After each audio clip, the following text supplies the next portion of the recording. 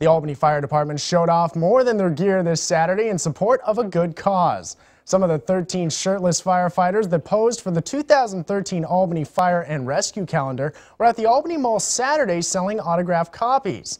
Firemen say they brought back this old tradition to benefit everybody. We have done it before in the past, the calendar, and we just brought it back to try to, do something positive for the community, and just kind of enlighten the department a little bit. All proceeds from the calendar go to the Salvation Army, and you can log on to mysouthwestga.com to find out how to get a hold of one in the near future.